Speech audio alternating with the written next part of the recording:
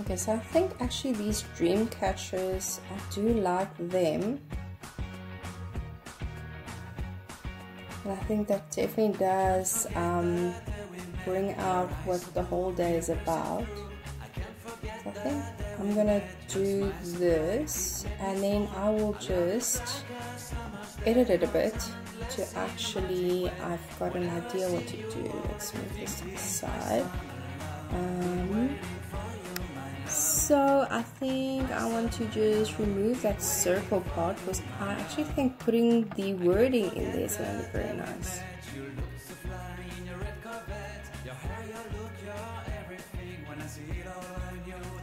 Okay, so I think it's going to be a little bit smaller. I actually do want the outside ridge going.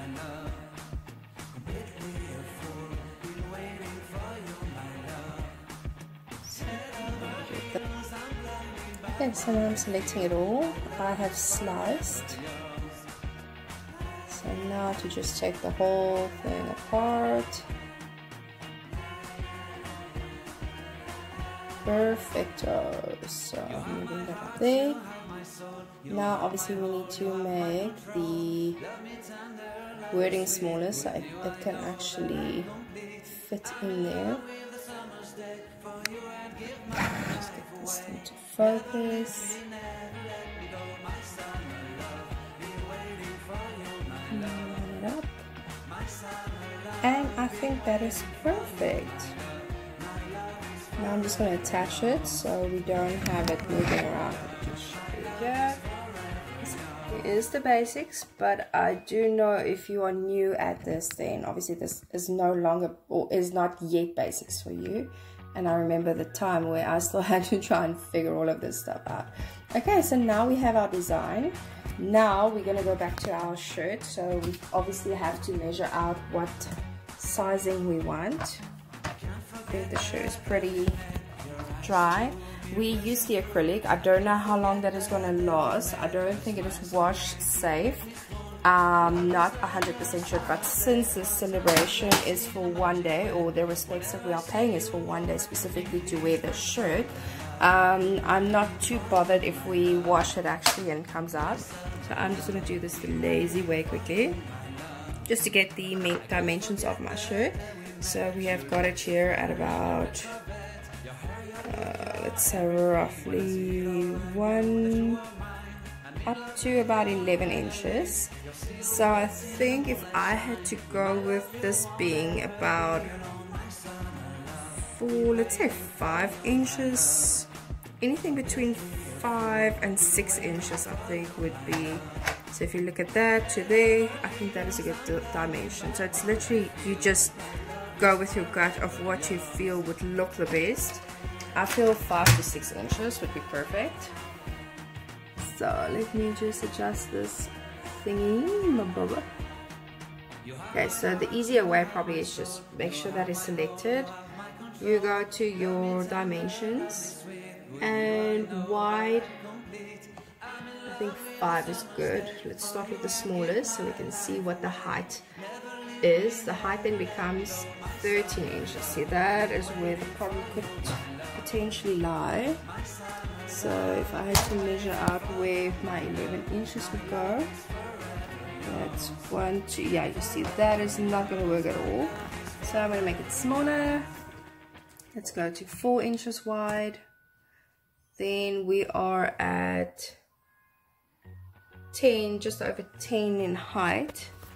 So then if we take it from here to there, that's a full shirt, which I don't mind, but I just think it's going to, I'm not sure how wide would it be then.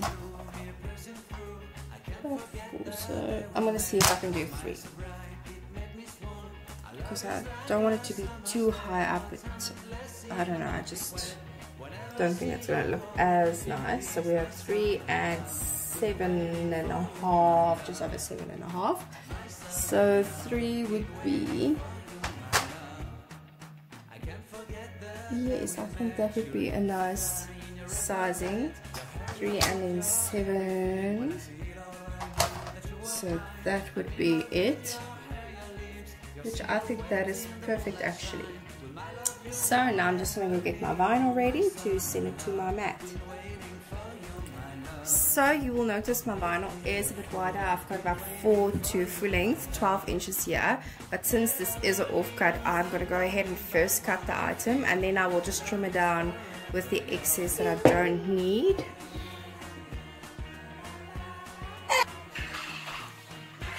Okay, so that is where we are at.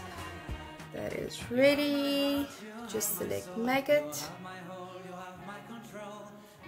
Everything looks good. And now just continue.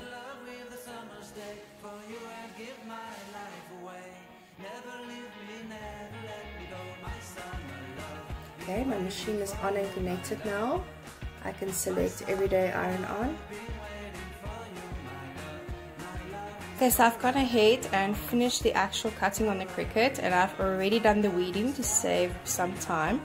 Now I'm placing it on the shirt where I have in mind to have it, or to put it. And I've got an easy press, so I have gone ahead and just set that up to heat up for the press. I think this is going to look really nice actually. Okay, so our machine just beeped, it's ready to go. You just place it on your item, set your timer on 36 seconds. This is a normal cotton shirt. Press firmly and you just let it do its own countdown.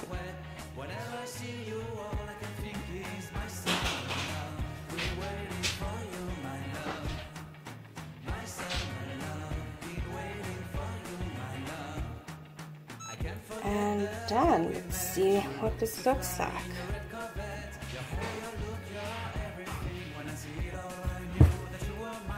I think this is very nice.